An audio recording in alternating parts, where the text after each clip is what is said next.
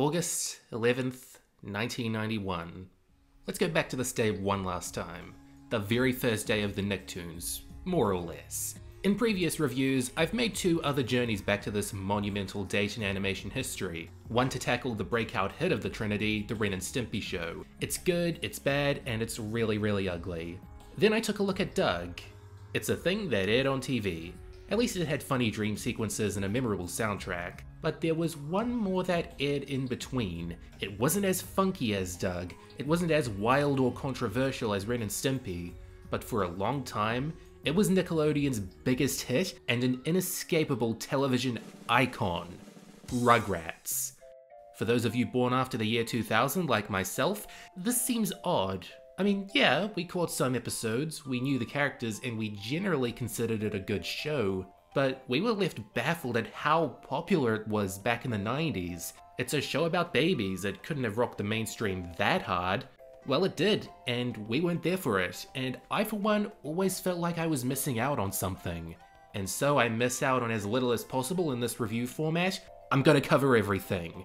9 seasons, 172 episodes, 3 movies, and 2 specials. I'm not gonna break it up and come back to it next year like with other series I've been intimately familiar with. If this is really one of the biggest cartoons of all time, it has to be treated big. This was actually a pretty exciting cartoon to start my journey through, and I'm happy to document my feelings on every season and share if I think the show's worth revisiting. I feel like a bright-eyed historian. A lot of this information and subject matter is new to me, and there was so much more to say about this show about babies than I was expecting.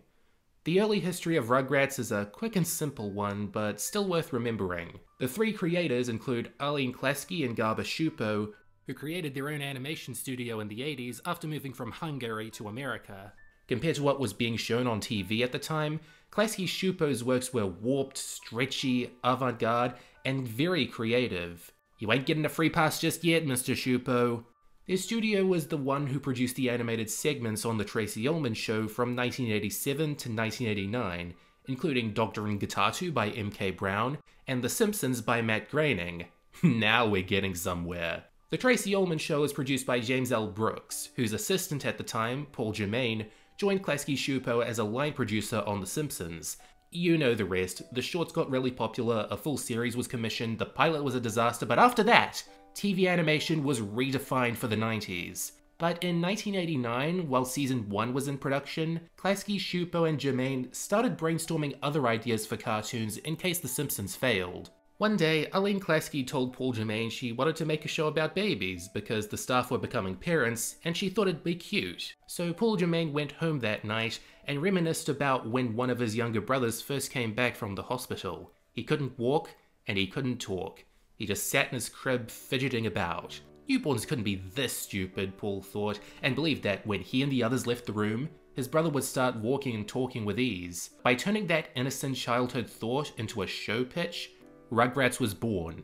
Conveniently, in 1989, Nickelodeon was scouting talent for their upcoming brand of original animated programming, which would become the Nicktoons.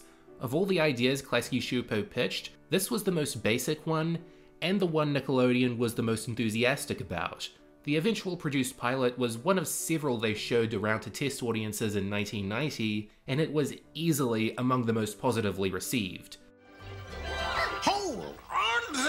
Fella, this is no place for you!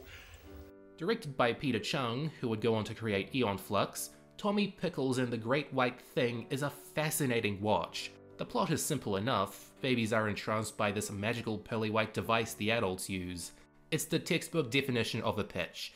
It sells you the show, babies exploring the world and their parents failing to catch on to their escapades. It sells you the basic setup. What would babies think of a toilet? It sells you on the visual style, albeit in a more exaggerated state than what you're used to, and most importantly, it sells you the characters. Tommy Pickles, the born explorer, voiced here by Tammy Holbrook, who somehow makes him sound younger than he is. Phil and Lil DeVille, the twin brother and sister who argue all the time. They hardly changed going into the series. Spike, the Pickle family's dog, Tommy's faithful steed, and the parents, Stu, Dee Dee, and Grandpa Stu Sr. Their function also didn't change, but the men's names were given a touch-up. You know already how successful of a pitch this was, and can notice the many differences between the pilot and full series, the different voices and names, the more surreal and dreamlike animation.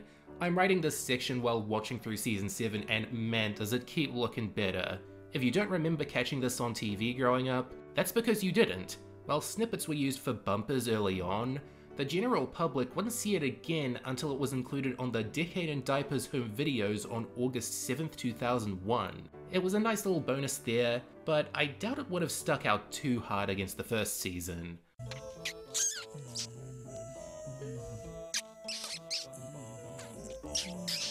Hey, yo! Down in front! From the very start, the gist of Rugrats is easy to grasp. It follows a group of very young children aged 1 to 3, navigating the world and trying to understand it, and coming to some wrong conclusions, albeit stimulating and exciting ones. Their parents are kind young go-getters who give them some room to explore, but most of the adventures are caused by them having dangerously short attention spans and getting sidetracked from making sure their infant children are safe from harm. I guess part of the reason millennial parents are so protective is that this was what they watched growing up. Pure horror when you think about it. But fun pure horror. Rugrats always had a pretty laid-back tone. Not that things couldn't get scary, we'll get there when we get there, but life is slower at this age, the world is a mystery. I mean, it still is when you're an adult, but the whole point of Rugrats is that babies aren't stupid, they're just very curious and new to the world. And the newest is Tommy Pickles, celebrating his first birthday in the premiere. In season 1, he lacked much of the courage and agency he later developed, and while E.G. Daily is now voicing him, her performance is more hushed and whispery than it would be in later seasons. A baby's gotta do what a baby's gotta do. A baby's gonna do what a baby's gotta do. I always like noticing vocal drifts like this, provides perspective on both how the character was created and what the voice actor gradually added to them. Phil and Lil haven't changed much since the pilot, they're still the audience to Tommy's antics, but they're now all joined by Chucky Finster, a more cautious 2-year-old, less thrilled to go on their many adventures. He works as a voice of reason and the ideal contrast to Tommy, even back here, but I always like to think of him as a baby Milhouse. That helps out tremendously. But the new star of the lineup is Tommy's cousin, Angelica Pickles. She is the most hateable brat in the world, but they got a pretty interesting villain out of her. You see, being 3 years old, she can talk to the parents and other adults while still being fluent in Goo Goo Gagian, and that leads to all sorts of evil plots. Under an earlier plan when the Rugrats did speak fluent English but just chose not to talk to their parents, this would lead to disastrous idiot plots, so I'm glad they settled on a more realistic plan. Of course they're too young to be understood. But back to Angelica. She's a spoiled, rotten bully, smashing lamps and intentionally giving Tommy a cold, and we're in season 1, it's only the beginning. Tommy's direct family includes his mother Dee Dee and father Stu. Dee Dee is a high school teacher for one episode, then becomes a nervous wreck resting on the every word of a cleverly named child psychologist, Dr. Lipschitz. Stu is my favorite character, a toy designer who claims to be an inventor with an incredibly drab but soothing voice. Maybe Tommy's trusty screwdriver is him mimicking his father. I think that's cute. Grandpa Lou lived 15 miles away from everything, and his long-winded complaints and recollections are always a treat to listen to. Great character too. On Dee Dee's side, you have Boris and Minka, best known for their thick Yiddish accents, hailing from the old country, getting into hot water with the Anti-Defamation League after Boris appeared in a comic strip for resembling anti-Semitic caricatures from a certain country in a certain time period, even though their designs on the show had changed by that point, and the creators being confused by the controversy due to them being Jewish with the characters heavily based on their own relatives. I think Boris and Malinka are funny, but I'm not touching this latka. Phil and Lil's parents, Betty and Howard, are an odd bunch. Betty is a lively, fit feminist, an ideal empowerment figure at a time when TV mothers needed more of that, but Howard is a blank slate at this point, and in the next season, and in the one after that. It took a very long time for them to nail down who Howard was, but at least Betty came out strong. Chaz is Chucky's single father, similarly cautious and neurotic. I love Stu and all, but I'd be lying if I said Chuck wasn't the best developed character on the show. And finally, for now, there's Drew Pickles, Angelica's father and Stu's brother, so you can count on trouble always brewing. His super forgiving attitude to Angelica's bad behavior is a big reason she's come out so bratty, but we'll get more explanations next season. With their parents too old and weird to listen to them, the baby's one and only hero is Reptar, a giant green lizard who destroys cities in Japanese movies. I know less about Godzilla than is possible, but I can still see Reptar as based on him, and like the juxtaposition of such young, innocent kids obsessing over a destructive monster. Finally, for the season 1 lineup, there's the forgotten Larry and Steve, two teenagers who bungle their way into a myriad of minimum wage jobs. I respect that Klasky Shupo wanted to reach every possible demographic, including teenagers, but they got better at writing them long after this, long after they'd gotten some experience raising teens themselves. I'm not glad Larry and Steve disappeared after a while. I just think in an alternate universe, you'd be getting complaints that they stuck around too long and never changed enough. Why, when I was a spud, we didn't have puppet shows. We went out back and pulled up stumps. Then we'd walk 15 miles in the snow to... Much like how The Great White Thing is a great pilot, Tommy's First Birthday is a great series premiere, giving you a firm understanding of what the average episode will be like. The babies conspire to reach a made-up goal based on misunderstanding the world around them, while the parents get caught up in some activity. We first see this formula at home, but we'll see it at a movie theater, ball game, restaurant, school. Anywhere havoc can be caused, the parents will take their babies, and in season 1, the entertainment value varies. I guess if you're a frequenter of one of these sorts of places or remember having a job there, the episode will tickle you more. As for me, I don't care about baseball, so I struggle to care about the baseball episode. I don't think it's bad, just not my thing when the setting is this important to the story and gags. You'll notice that this season is very Tommy-centric. He's off on his own more often than he's paired with his 3 friends, and this is Tommy in his most basic form, just a curious infant. Episodes like Little Dude and Ruthless Tommy get their kicks from just having him crawl around, meet people, and touch things. But the knock-on effect his actions can have are never to be underestimated. I've been describing the general vibe and trends of season 1, but there are a couple episodes later in the run that anticipate a more varied future. Episodes like Monster in the Garage that take the adventure in a more frightening, unsure direction. Real Law Robots and Stewmaker's Elves, which solidify the immortal Tommy and Chucky duo, and The Trial, where the extent of Angelica's bad attitude and power over the others is raised much higher. Hopefully the budget can follow suit. Season 1's art style still has that squiggly quality of the pilot and intro, but the animation isn't quite as weird to follow through. To compensate, they love testing out weird, off-putting camera angles to make sure the surroundings more deranged and slightly less recognizable. It kinda fits for a world where children look like living peanuts. Is this your baby? Sure, Klasky Shupo were working on season 2 and 3 of The Simpsons at this time, and those were a bit glitchy but more refined than prior installments, but I feel like the scraggly weirdness of Rugrats' first season was more out of necessity than creative choice. What creative choices they did make led to some bizarre and entertaining visuals, mostly in the few dream sequences they whipped up, but I love Grandpa's teeth just for how creepy Spike looks wearing dentures. Still, in the first 4 episodes, it can look like Wang. Huh, who knew? It was the right time for animation to get weird like this, and it certainly paid off. Early reviews of Rugrats favorably compared it to The Simpsons, and that's about as favorable as you could get in those times, so it was quickly renewed for a further 52 episodes like the other 2 original Nicktoons. Rugrats was the only one to make it to the 65 episode mark on Nick. I wonder why. Miss Angelica, are you sure we're locked in? Be quiet, we're running out of air. Chucky, I order you to stop breathing. Season 2 is twice as long as the first, and it's gonna feel like it. While Angelica was a rotten child before, this second season was the one they made her the villain you remember her as. In a lot of ways, this run is the start of Rugrats as you know it, but it's clearest with how they handled Angelica, making her a lot meaner, taking delight in feeding the babies false information about the world, or forcing them to be her servants somehow. On the flip side, there are a few instances where she lets her guard down and has to make a tough moral decision, and they're letting on that her infatuation with a battered and bruised Cynthia doll is making up for her missing social skills, tragic and pitiable. So there was a greater attempt to examine her behavior instead of just letting her be a show-ruining jerk. Her development into a ruthless anti-hero is only strengthened by this season's major additions to the cast revolving around her.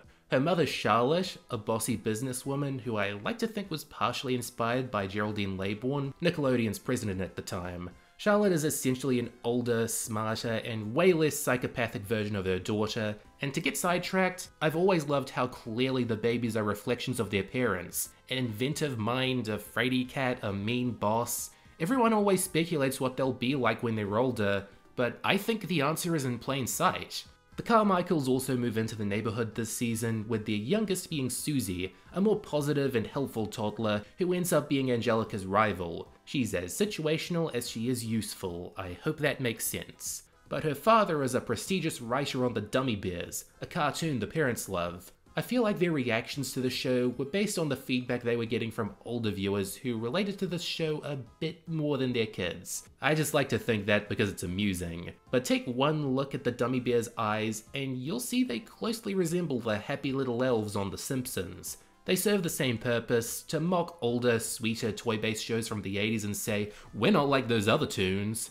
So while adding Dummy Bear talent to the cast was a neat idea that could have gone places, the animation landscape was already changing, so I get why they focused more on Reptar again eventually. Everyone else is evolving into their more recognizable forms, most notably Tommy, who's developing a friendly and adventurous personality from life experience, while Chucky's less cautious and more of a scaredy baby. He's afraid of anything they want him to be now, most notably the guy on the oatmeal box.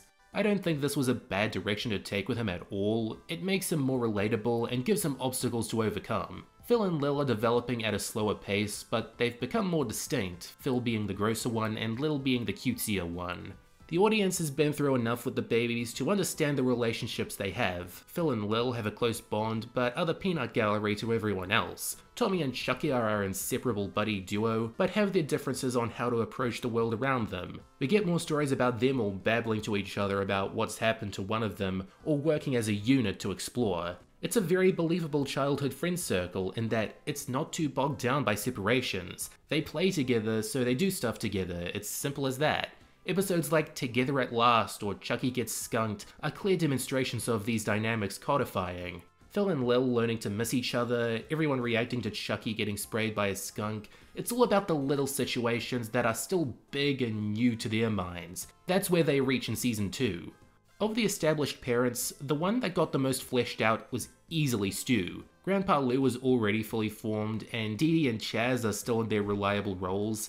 But Stu is starting to act out with more charisma, with them giving him more inventions to work on and more absent-minded holes in their plans. With the episode count extended to 26 half hours, it's great to see that expanding on the cast was the most important initiative. They're the clearest improvement. The storytelling is still focused on exploring new places in the real world, like a toy store, an ice show, and local pool. But there are a few more surreal touches in this season, like a gorilla toy supposedly being sent back in time in Toy Palace. It's easy to brush off back there, because the point is still to depict these places as mundane to adults, but exciting dreamlands to babies. And speaking of, this is the season where we start to see what it's like when the Rugrats play pretend, going on bigger adventures than is possible in their own world. There were some dream episodes in season 1 that were more invested in being strange experiences, but when we see what they're thinking now, it's almost like we've been dropped into a different show. But perhaps the most subtle difference between season 1 and 2 is how it depicts other babies in the world. Tommy had a few conversations with unknown babies in season 1, but they usually sounded and acted like him.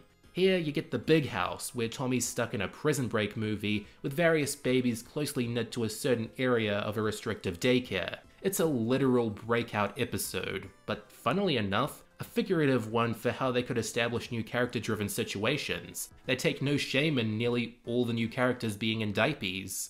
And it's a good thing they had the resources to make this season's adventures come to life. For one thing, The Simpsons switched their animation services from Klasky Schupo to Film Rumen this year, freeing up space at Klasky Schupo and sending more of their talent to Rugrats, and they went from outsourcing to Wang to Anivision, who cleaned up the character designs, gave the backgrounds more dimension, and refined the movement. Season 2 would have to be my favorite looking of the lot because it still looks a little rough, and I don't think Rugrats should look too clean and cutesy. There are still a lot of those strange camera angles and directing choices that keep the experience surprising. They aren't too familiar with the world, so you shouldn't be either. If there's one area I think Season 2 is more annoying than the first, it's the mispronunciations, or Rugrats speak. For example, they don't know what a dog groomer is, so they call it a dog broomer. They kept it to a minimum in Season 1, but found more humor in it here, it seems. I don't hate it, I think it can be cute sometimes, but it's going to get more forced as the series goes on. Stu, what are you doing? Making chocolate pudding. It's 4 o'clock in the morning. Why on earth are you making chocolate pudding? Because I've lost control of my life. This right here is the zenith of Rugrats. You know it, I know it, and it comes from what I consider the greatest season, the third.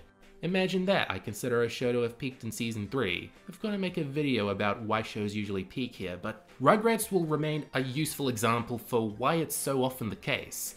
It's tempting to say, well, it's just Season 2 but better. And while it's true that Season 3 takes what worked about 2 and pushes further, the adjustments it made to the whole series up to this point are awesome to see.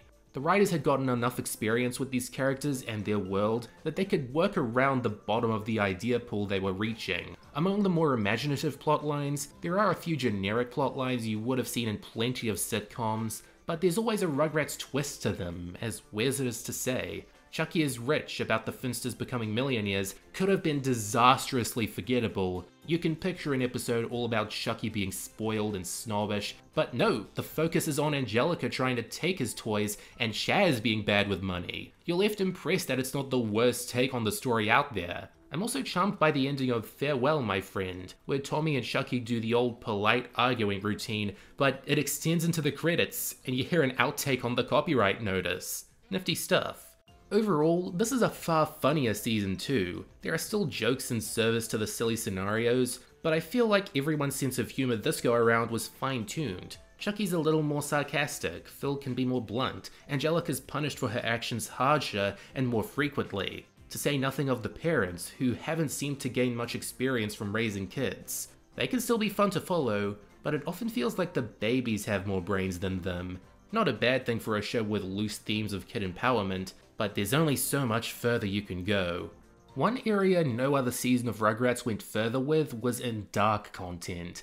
Season 1 was weird, Season 2 was harsh, and Season 3, for a show about babies, went to some strangely tense places. If you ever see an article that states that Rugrats is darker than you remember, most of their examples are guaranteed to come from this season. Chucky has a nightmare about Spike talking, Angelica has a nightmare about getting a baby brother, Drew has a nightmare about losing to Angelica in court, Chucky has a nightmare that the whole town has fallen to pieces in a world where he wasn't born, Shaz has a nightmare about the characters having too many nightmares. We're shoved into the characters' heads every chance they get. It's the best way for them to show us something outlandish, but keep the focus on what our cast is feeling and how they're reacting to a situation.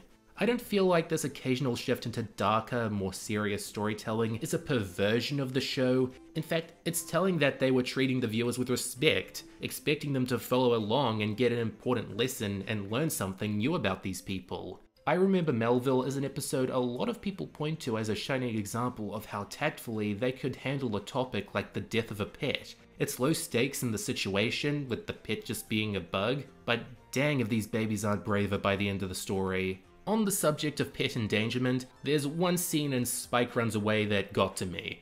If you guessed correctly what the episode is about, after Spike's been gone for 2 weeks, his owners begin speculating where he wound up. Tommy and Chucky theorize he's on Jupiter, and Tommy dreams that Spike's on a far-off dog paradise. Stu and Dee Dee, more realistically, imagine that Spike's become a homeless stray, cold, hungry, and scared. I was lucky enough to watch this one a couple days before we had to put down our dog of 12 years, so it got the reaction it wanted out of me. If you want to have a nightmare about endangered pets to be a Season 3 Rugrats episode yourself, make sure that nightmare's a flashback because this season loves those too. They get one to when Stu and Drew were babies themselves, a series that chronicles Angelica's addiction to cookies, and as a finale, the story of how Tommy, Chucky, Phil, and Lil first met, and as a finale, the story of how Moses let the Israelites out of Egypt. They really had their minds on the past before long. Both the Season 3 finale in production order and in broadcast order show us why some of our characters are here today, the former on a contemporary level, the latter on a historical level. I've heard this Passover special has been shown in religious studies classes, and while I was shown the Prince of Egypt, Rugrats did a nifty retelling. One overarching quirk to Season 3 you'll have to get used to is how it's presented. Most episodes have this distracting purple tint to them. I've been doing a lot of color correction for these screen caps, so here's what you're missing. Purple's already pretty common in the show's color scheme, up to and including the sky, so it can feel like it's diminishing the pop of the other colors in a world designed to be as vibrant as can be. I'm getting into semantics again, so that's a good time to move on before I start talking telescene gibberish. Onward to Season 4, and here's where things get odd. Look, everybody! It's the lady I told you about from my dreams! While the early seasons did well ratings-wise in the Nicktoons original Sunday morning time slot, in the fall of 1994, Nickelodeon moved Rugrats to Saturday evenings, where it quickly transformed into a consistently popular show. Nickelodeon's ethos was clearer in 1994 than ever before and would ever be again. Get messy, have fun, be a kid. Who can do that better than the Rugrats? The ball kept on rolling, and shortly after Geraldine Laybourne left Nickelodeon, her successor, Herb Scannell, got Klasky Csupo to resume production of new Rugrats episodes in the summer of 1996. But a big problem presented itself quickly. The writing team was fractured since production ended 3 years earlier. Arlene Klasky and Paul Germain never saw eye to eye on how mature the show should be, and he and Joe Ansanablahe were now deep in pre-production on a new Prison Break-esque cartoon for Disney, Recess. Some of the other older writers like Steve Vixton and Craig Bartlett were now working on another Nicktoon, Hey Arnold, the latter creating it. Only one writer on the first 3 seasons would ever return, Barbara Slade. Everyone else was new. Even writing talent on the Nicktoon Klasky Csupo produced in the interim, Our Real Monsters, was slim, but all the voice actors returned, as did many of the animators and directors, and lead composer Mark Mothersbaugh to weave his unusual music, so some areas of production were more fine than others. A new writing team had to be assembled though, and they were eased into the process with a series of specials released from December 1996 to July 1997. A Hanukkah special, basically leaving right where the original left off in terms of cultural representation. A Mother's Day special, which explored why Chaz's wife isn't around, and the direct-to-video special Vacation, where the families go to Las Vegas, babies and all. While they all proved successful with audiences in various ways, Vacation is the one with the real, here's where things start to go wrong vibes. It's just the gang running around this big, dangerous place and creating an unrealistically wacky mess that doesn't get cleaned up or resolved. I feel like this one had an ulterior purpose of testing the waters for if a large-scale Rugrats adventure would be worth watching, because Rugrats had gotten so popular that it was now slated for the big screen. That's still a year and a half away, so for now, back to the old grind. Phew! I made it! Here! Nice woodchuck.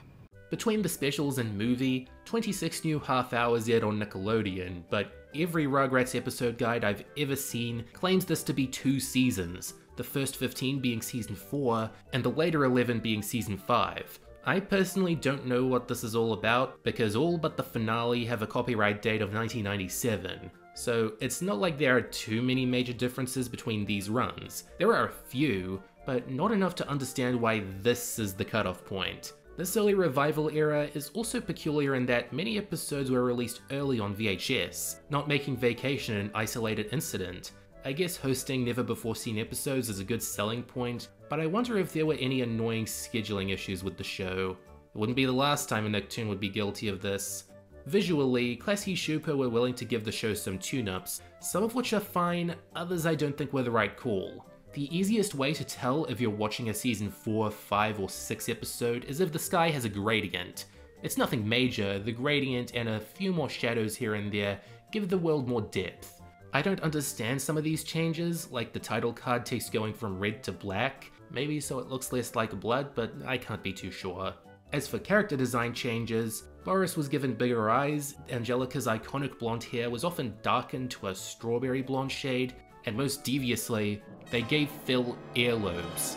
Let me tell you why. There's a running gag that Betty can't tell Phil and Lil apart except for the clothes, but if you're attentive, you could see Lil has earlobes and Phil doesn't. This change makes them look identical, spoiling the joke. They cut Phil's earlobes off again during Season 6, but they still pop up in the movies.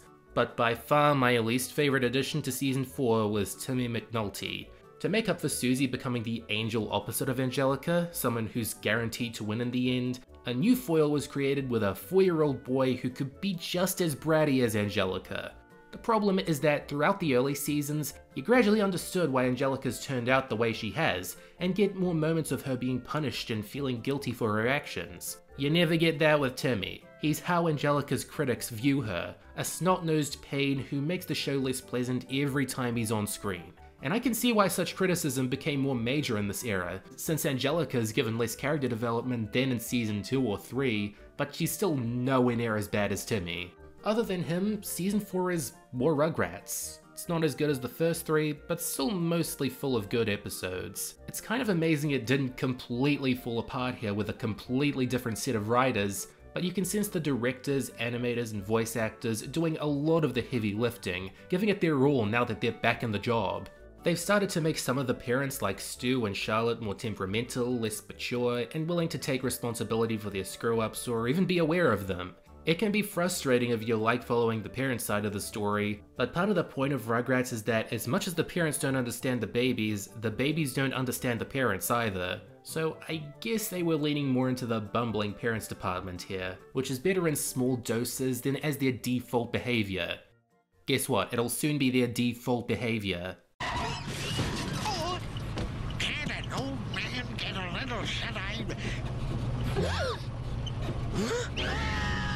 To get the most tragic change in Season 5 out of the way, this run had the last episodes to feature David Doyle playing Grandpa Lou, as he passed away in 1997. In his place came Joe Alasky, who sounds jarring and doesn't say 15 as forcefully, but serves the character well. These 11 episodes really like to look to the past for inspiration, bringing back familiar characters and concepts from the original run to see what can be added to them. Fluffy, Aunt Miriam, and Dee Dee's brother Ben and his wife Elaine all get sequel episodes, and Jonathan, the mystery man on the phone Charlotte's always talking down to, is revealed to be a lower-level businessman envious of his boss's success.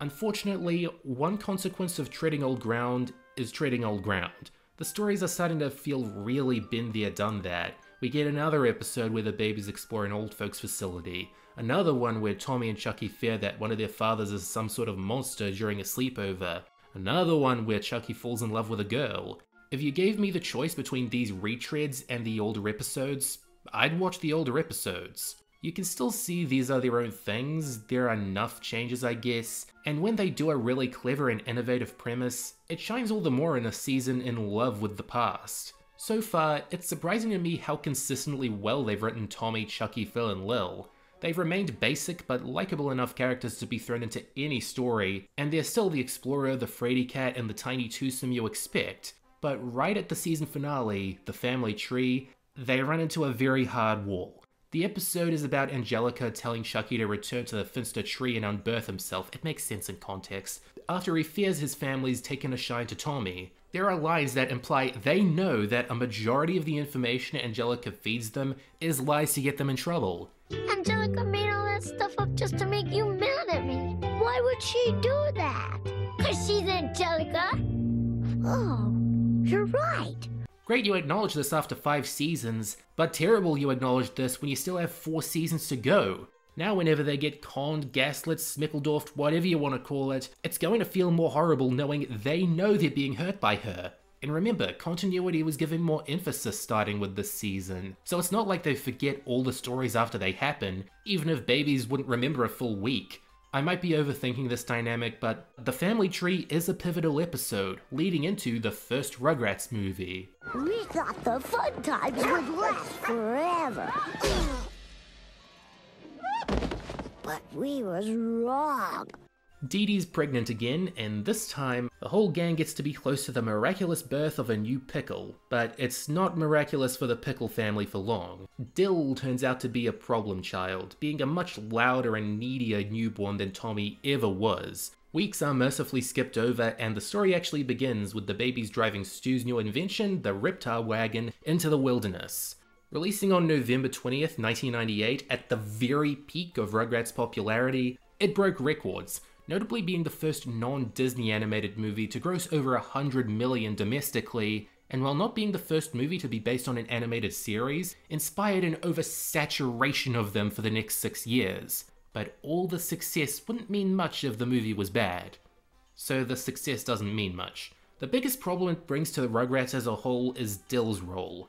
I can just about put up with the bawling and poop jokes, that's just surface level annoyance. On a deeper level, Dill goes completely against the point of Rugrats, to treat babies like they have independence and their own language and perspective on the world. How you don't know how smart a baby could be if you turn your back on it.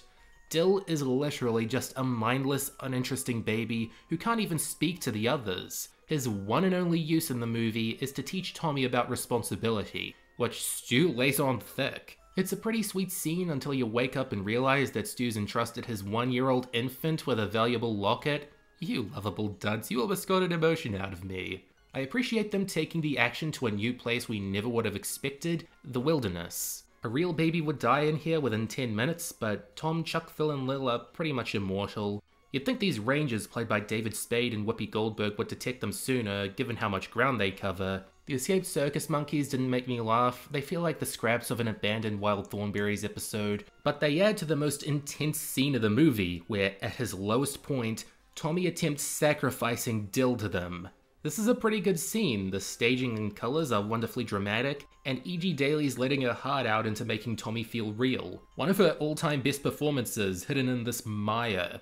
And because all the biggest animated movies at the time were musicals, the Rugrats movie had to be one too, ranging from covers to original songs, and I didn't find any of them memorable and certainly not timeless counting the credits.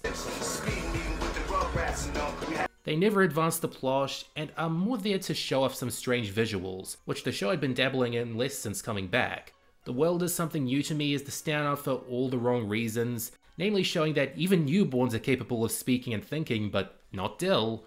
Outside the songs, the animation quality varies. Some scenes really are that meme of how show movies are just the show with better shading, and I believe these were the first ones to be animated, and they slowly got better until they were able to harness a more theatrical take on the Rugrats animation style. One that doesn't lose much of the charm, but still looks very different. But still, it's clear the animation quality here is inconsistent, as is the writing and themes. It's not like Rugrats can't work on the big screen, anything can with the right idea and talent, but this had neither. And now that Dill's part of the regular cast on the show, its quality is only going to slide downhill faster. But before I move on, I'll bring up another positive, how since this was the first movie based on a Nicktoon, they were smart to bring them in swinging. Slap T. Pooch from Oh Yeah Cartoons appears in the Nickelodeon Movies logo, and they played a special Cat Dog short before the movie in theaters, Fetch. I'll save my thoughts on Cat Dog for later, but this is an extremely annoying but extremely creative adventure. I guess I didn't save my thoughts on the show for later. I think my daddy built a Dill a rocket ship. Wow. Season 6, the first of the post-Dill era as fans like to call it, is 33 half hours of mediocrity. Not total mediocrity, it's got good and bad episodes, but it all adds up to a pretty unhappy 5 out of 10. Interestingly, a lot of these episodes have a copyright date of 1998, but I suppose it was imperative that these air after the movie, in the United States at least. That's the most likely reason Season 4 and 5 had to be stretched so thin, but they pushed out Season 6 as quickly as they could at first, and it still took them 2.5 years to finish airing it. In airtime as well as content, the season meanders. Remember how they acknowledged how many times Angelica had duped them last season? Well, she doesn't just do it even more in this one, but they've ground the formula into increasingly forced and forgettable situations. In general, most of the episodes this season blend together and fail to stand out. Try to count how many begin in the backyard before you die. It's at this point they delve into the imagination adventures more often, which, sure, just take a stock setting and plump the babies in, with them mispronouncing words for added cutesy-wootsiness, but they've always got new visuals and break up the tedium the homeworld has been taken over by. This season's a clear case of quantity over quality. A show like this doesn't need 33 episode seasons. At least that's how most Rugrats historians document it. And I hate to say, they pushed Dill a lot in this season to prove he was a new mainstay, one who couldn't do anything except be a baby for the babies to look after. He's so useless that they have to give him an electric stroller to move around since he can't walk yet, and such a prop that most of his starring episodes like Raising Dill and Planting Dill are about the others doing things to him. The times they get me to care about him are super rare, because this sort of baby depiction was never the point of Rugrats. At least when Poof was added to the Fairly OddParents a decade later, they could tell a couple stories with him at first that gave Timmy new challenges to overcome. It's sort of funny they found a way into the add a baby pitfall in a show about babies. They used to exceed your expectations for a show about babies, but now it's getting very cliched and very samey. The new things Season 6 offers are very minimal. The season saw some developments for Betty's world as we meet her brother, who might be a men's rights activist, and learn about how she proposed to Howard. Whoa! Upside down gorilla press! I used that move to get Howard to pop the question. Wait a minute. We didn't need to know this. But speaking of Howard, this is oddly the season that defined who he was. Lucky him. They put him in more active roles with the other fathers, and gave in to the idea that he was a cowardly wuss, not having much in the way of physical strength or emotional control. I hope the payoff was worth it.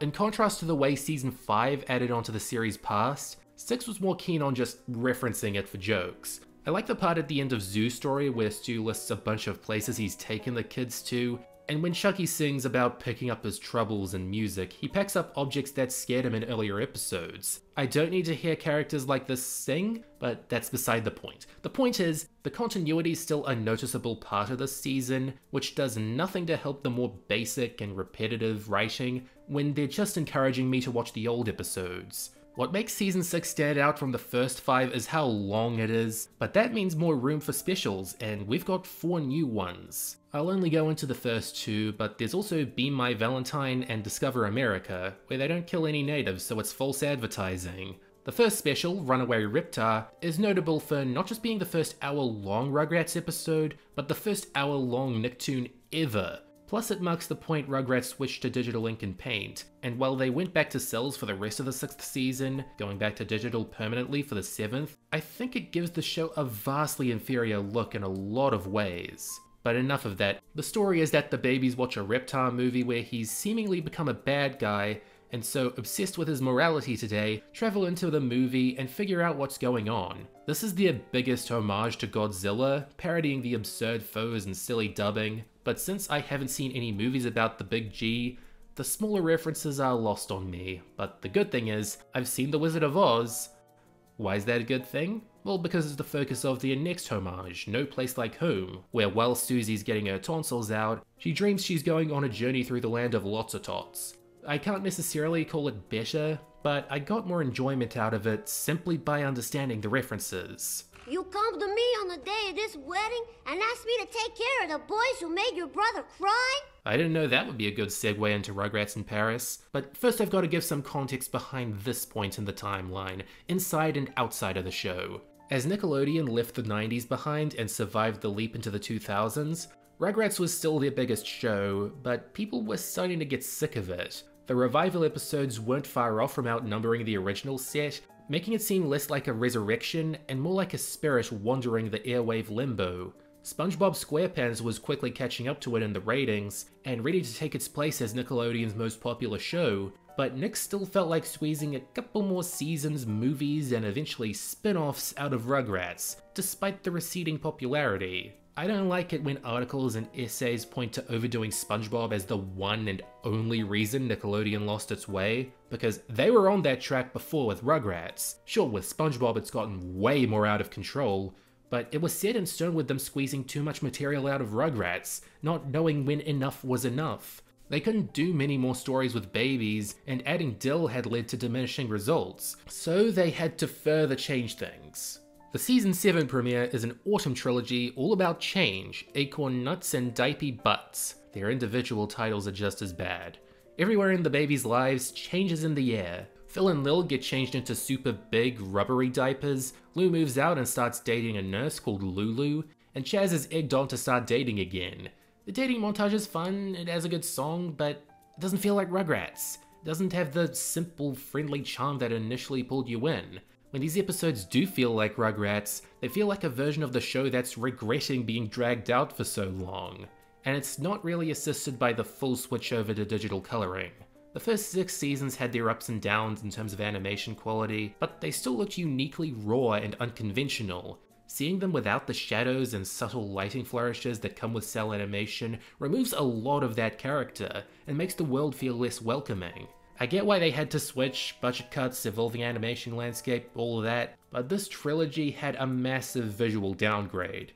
They slowly get more detailed and vibrant in due time, as they figure out how to embrace the new technology, and certain relationships in universe are looking up. Chaz has a hole in his heart to fill, and Lou and Lulu are getting engaged, leading into the second theatrical Rugrats movie. Bob, Father, we found a dish in our crib. Well, that's what you get for wiping your boogers on Cynthia. Oh, great, now it doesn't make any sense.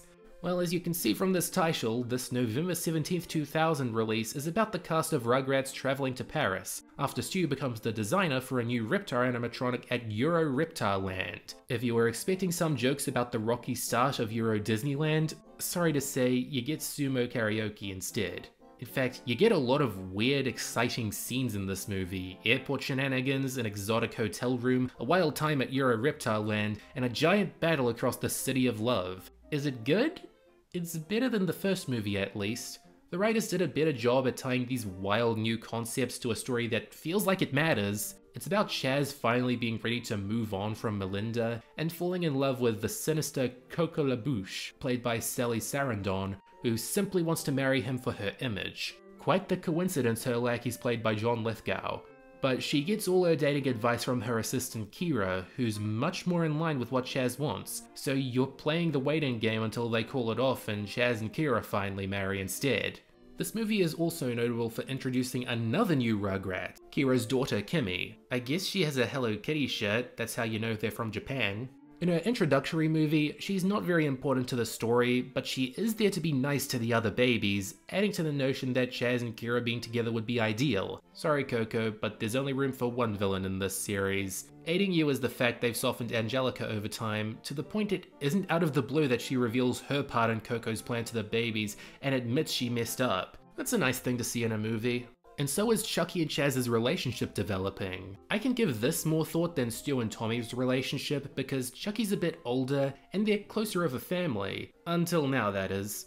It all leads to Chucky's first word, a monumental moment in the show's canon, giving you the impression that he's grown up from the experience in the slightest way. Overall, I think Rugrats in Paris is a big improvement over the first movie, and not just because it has less dill to go around. The animation's more consistently tops, with the Klasky Shupo feature team hitting their stride here, and the scope is larger in a more interesting and sensical way than last time.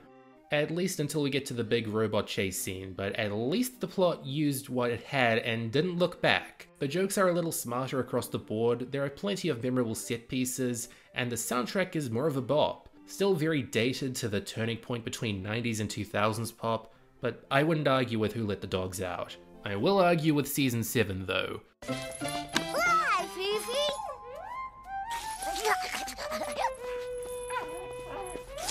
Oh.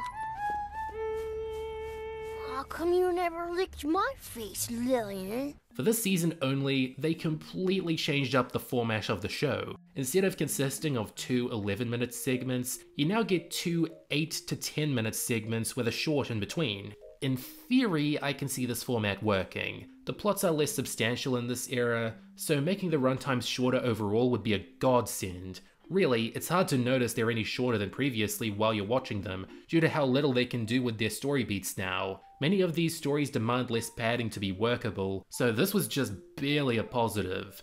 Sadly, I don't think the shorts were a good idea. A lot of them use their short time in creative ways, but many of them are just a joke or two that they couldn't squeeze into another episode. These are what feel like padding, just making sure they could hit 20 minutes whatever way they can. Who cares if some of them are glorified bumpers?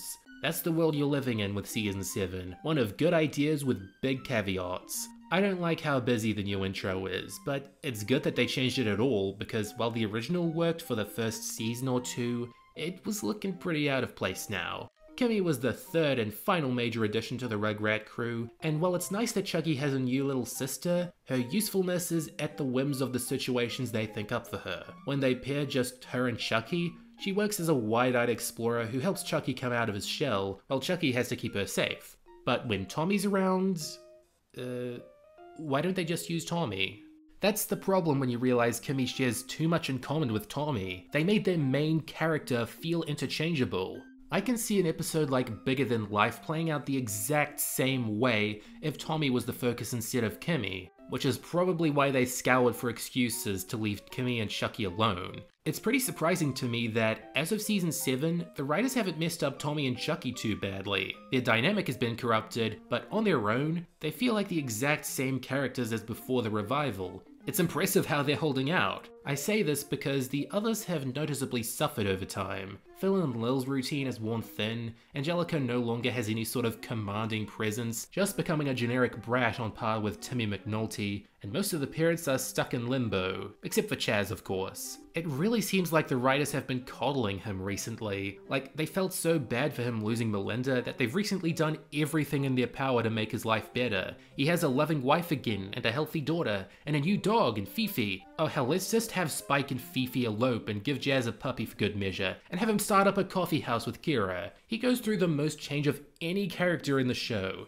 And while in-universe it's all good, you could argue it makes him less interesting and gives him and Chucky less of a special connection. By the time season 7 finished airing, Rugrats had been on TV for 10 years, so the crew put together an anniversary special that asked what the show would be like if the Rugrats aged naturally and were now tweens. They have admitted over the years that they were heavily inspired by blogs and fan art on the internet that asked the same question, so they had an audience no matter what. A big one. All Grown Up ended up being the highest viewed broadcast on Nickelodeon ever, with 11.9 million viewers tuning in, which would have been good numbers for network television, let alone cable. This is prime real estate in television history that SpongeBob's never been able to eat into. It hasn't come close actually. That and getting a star on the Walk of Fame, which totally wasn't paid for and SpongeBob totally doesn't deserve more, but I'm getting on a tangent. What's All Grown Up like? It's an extremely generic tween slice of life story where Angelica wants to impress a new friend, but brags too hard and whips up a scheme to blackmail Tommy and Chucky into helping her out. It was cool they made all these new designs for older kid versions of the Rugrats and middle-aged versions of the parents, but neither these or the story warranted a spin-off series in my opinion. It's not unsalvageably bad, but it's a story you've seen 1,000 times before, just with Rugrats characters now, and a couple plot holes they didn't have time to fill up in this new world. There's a running gag of Phil being nostalgic for the good old days when they were really little kids playing in sandboxes and stuff. Absence makes the heart grow fonder, and going to Tommy's backyard seems like an everyday occurrence. It almost feels like Phil's the only one who knows they've just gone through a time skip. The biggest problem with the story is that it hinges on the idea that Tommy's an innocent goody two-shoes who never got into trouble with Dee Dee and Stu at any point in his first 11 years of existence, to the point that him getting grounded is treated like some earth-shatteringly big deal. But if his dynamic with Angelica hasn't changed, with her using him to do questionable things for her, surely this can't be the first time that he's ever gotten in trouble. This whole framing device of the babies discussing this in the present feels like it's setting up the wrong problem. I don't mind them setting this up like it's the babies escaping to the future, but there had to be a more sensical and compelling angle to set up. As is, All Grown Up is fine, but it doesn't give me much hope for the spin-off. Teacher, guess what? I dressed myself today! You look very nice, Harold. Thanks! Bozo himself couldn't have done a better job. We're starting season 8 with another backdoor pilot to another spin-off, Preschool Days. It's terrible. Like, actually terrible as both an episode and a pilot. Want to put Angelica and Susie in preschool? Fine. You already did that with Angelica, but fine. But why have you given us new characters with such basic and unremarkable characteristics? Only two stick out. Miss Weimer, who's an emotional wreck, how hilarious, and Harold, who's over-the-top obnoxious. Angelica and Susie's rivalry hasn't changed much to suit the new setting or challenges awaiting them. Susie's a little more competitive, but by now, it sort of feels off base for her to stoop to Angelica's level. Everything about this episode feels cobbled together and uneventful, so I took no pleasure in seeing them return to the preschool several times throughout the rest of the show, and when the spin-off finally materialized, it had an overall shorter run than the Rugrats episodes hyping it up, and I couldn't be more relieved.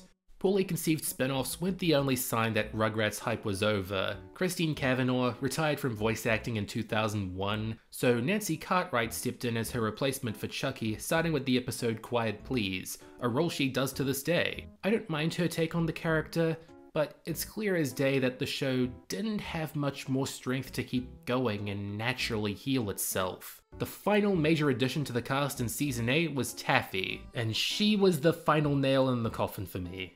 I held up hope and got Taffy instead, this enthusiastic teenage songwriter who becomes the Rugrats' new babysitter. I think Amanda Bynes is a talented actress, but her direction made her sound so annoying, like this unnatural mix of patronizing and airheaded. She does seem to be dense for a teen, and I don't know if that was by design. You'd think with how many shows Classy Schuper were now doing about tweens and teens that some of their Rugrats writers would know how to write them, but they must have been really restrained by the show's success. The reason I'm grouping season 8 and 9 together isn't just because they ran through the same years, but because I really have nothing to say about season 9. Nothing nice at least. The last big introductions like the preschool, Java Lava, Spike and Fifi's kids, and Taffy all happened throughout season 8, leaving 9 to feel extremely empty and aimless. When I was keeping private tabs on ranking the whole show, 9 sparked so little enthusiasm from me that none of its episodes ranked higher than the worst season 3 episode. Its best episode is just okay, otherwise I was getting nothing out of continuing to watch the show this season.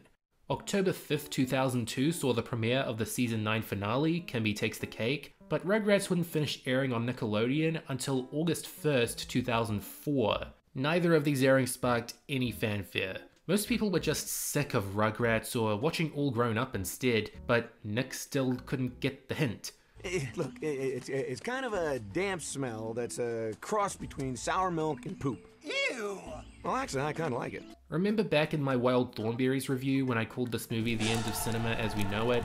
My opinion hasn't changed much. This is still a very messy, unfocused, and uninteresting script. When I first watched it, I'd finished up with the Wild Thornberrys and had that show as my primary frame of reference, so the jungle setting wasn't jarring to me. Now seeing this after getting through 9 seasons of Rugrats, it couldn't be more jarring. I mean, the first Rugrats movie already covered a general wilderness setting, so the bulk of the action isn't anything new, but the ways they try to have the Rugrats characters bounce off this new location were pretty strange. Stu almost getting the others killed at sea is something I can never forgive him for, so this being the last produced piece of media we see this iteration of the character at this age feels like such a poor note to end on. Lil becomes a vegetarian, leaving Phil to feel alone in his love of eating bugs. This plot thread is never elaborated on or concluded after its first scene, and I don't know yet if they stuck with this change for Lil in All Grown Up, so it comes off as a quick way to give them some importance.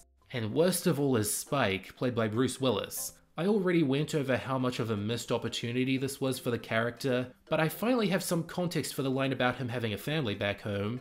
I guess it was all worth it to see the Rugrats and Nigel Thornberry almost suffocate in a bathysphere again. I know I should be scared or sad, but it's too strange of a concept for me not to laugh at. Now I have context for how bad Rugrats got over time. It was a slow burn, but this scene cooled me off. And then Tales from the Crypt set my house on fire and called it a light show. First teased in 2003, these two direct-to-video specials were released in 2005 and 2006 respectively, the latter being the final piece of Rugrats media to finish production after 15 years, and being the final for another 15 years. They're just retellings of fairy tales with the Rugrats characters plastered on. That's it. The first one is Snow White, the second one is Jack and the Beanstalk. The animation isn't anything to praise, the songs are boring, and the stories have virtually nothing going for them except the presence of Rugrats characters. This is especially true in the case of 3 Jacks and a Beanstalk, which has fewer Rugrats characters to use. I can't stress enough that these specials would be completely forgotten today if they didn't feature the Rugrats. They're dreadfully nothing. And that's where I'm going to stop for this review. I'll cover the spin-off sometime way into the future once my Rugrats fatigue wears off. But coming to the end of the review, you all know it's time for me to rate my favorite episodes. For the best list, I've got a rather generous top 20 prepared to make up for the fact this is such a long-running show. That being said, all my picks come from the first 5 seasons. Pretend to act surprised.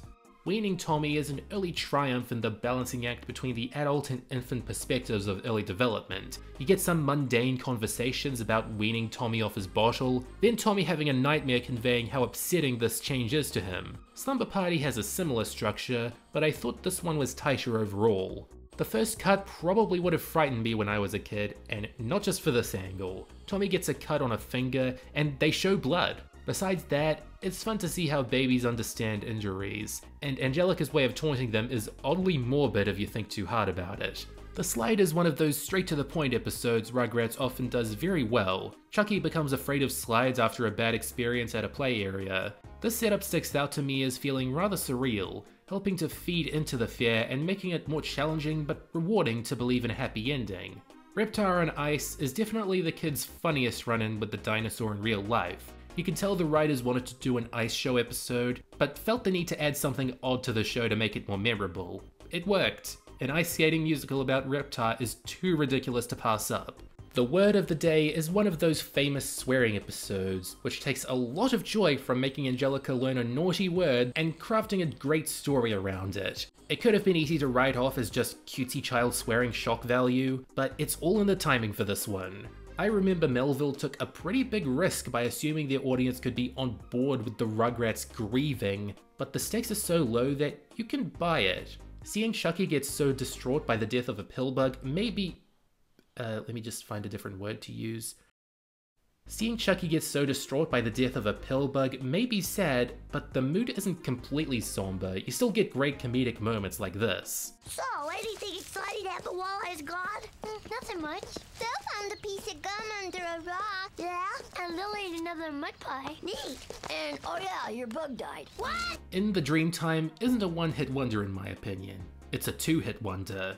I'm kidding. It's great all around. I'm sure we all wondered if life was a dream at this age, so throwing Chucky 2 creative nightmares, then confusing the heck out of him, made for a strangely relatable story. Angelica the Magnificent sees her witchcraft know no bounds. Warped by the sense of power a magic kid has given her, she seems to make Lil disappear. Angelica realizing she's screwed up is cathartic to witness, but Lil believing she's a butterfly is extremely cute. This might be her best spotlight. When Wishes Come True is the one where they think Tommy turned Angelica into a statue. The real reason for this perception is just as odd. Drew getting an ice sculpture of her daughter. That's just insanity. But it made for a great episode, and one of Tommy's toughest. The Stalk is the inevitable one where the babies learn where they came from. Only Susie's mature enough to know for sure, but this has some cute shenanigans with them thinking it comes from an egg for most of the runtime. This is automatically the best still episode. The Santa experience gave us what we all wanted for a Christmas special. Angelica desperately trying to straighten up and fly right. Petrified by the fear of getting nothing but coal, her methods of securing a happy Christmas are dubious, but a step towards a more nuanced character who isn't a complete little tyrant. On the topic of holiday viewings, Chucky's Wonderful Life is a very picky and skewed take on the classic movie, with Chucky believing that without him, the entire town he lives in would fall into chaos. Psst, don't tell him no one kid is this important. It's a good learning experience for him anyway. Toy Palace is basically every kid's dream come true up to middle school. Tommy and Chucky stay in the biggest toy store known to humankind after closing, and go on their usual adventures while Stu and Chaz lose their Father of the Year awards. One of many times where Reptar might have saved their lives. What the Big People Do is our very first tease at what the Rugrats would look like at a more advanced age. It's a bit of a joke look, with their distorted view of adulthood coming off as wacky and weird. I don't remember picturing myself as a grown-up until I was like 7 or 8, but the second half of this thing, it makes me relieved I didn't. The box may have a familiar setup to SpongeBob fans, but it predates their box adventures by about 9 years, and actually shows us what goes on in their imaginations. This is one of many high-tier episodes that gets around to most or all of the core Rugrats cast, and it's always neat when they all have a part to play in the premise.